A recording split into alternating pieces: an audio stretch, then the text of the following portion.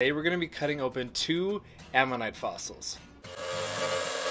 We are going to be cutting in half to see what is going on the inside.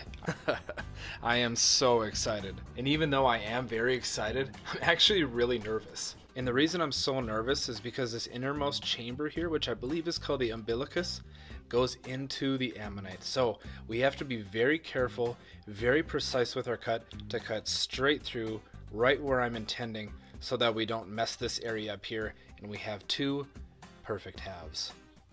And as you can see with this ammonite, it goes in a little bit deeper, so we have to be even more careful with this one. Let's cut this one first and we'll see what's going on inside this ammonite.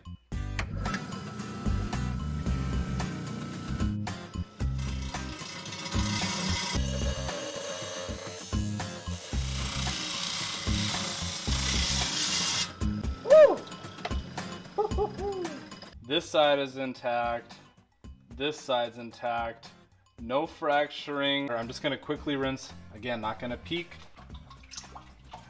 Alrighty, got it all rinsed off. I am so excited to take a peek at this. Here we go. Oh my gosh. Oh my gosh, there is crystals inside this side here. Oh my gosh, look at these beautiful chambers. Oh my gosh, that is so beautiful. Now we get to move on to this ammonite, and this is the one I'm most nervous about. Let's peel the band-aid though, let's do it.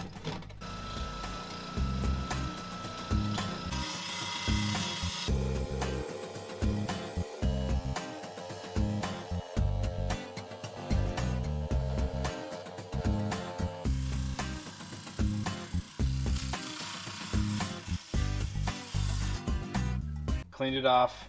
It's a little bit of water and didn't peek. As you can see, we made it on this side. Made it both sides. So excited. Let's take a peek. Oh, that is much, much different than the other one.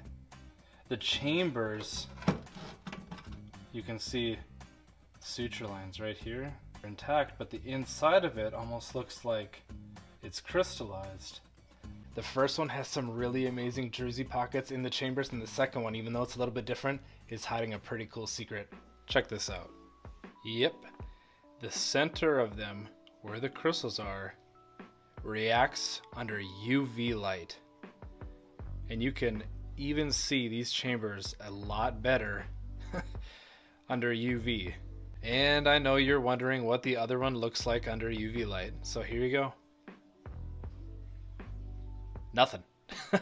Here is this amazing ammonite that has druzy crystals inside these chambers.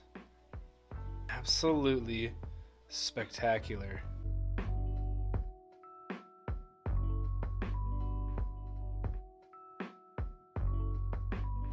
I am really happy with how the cuts went on those 2 ammonites, and I'm not gonna lie, that was the most nervous I've ever been to cut anything. So I'm very happy that both of the cuts were perfect. Thank you so much for watching. Bye.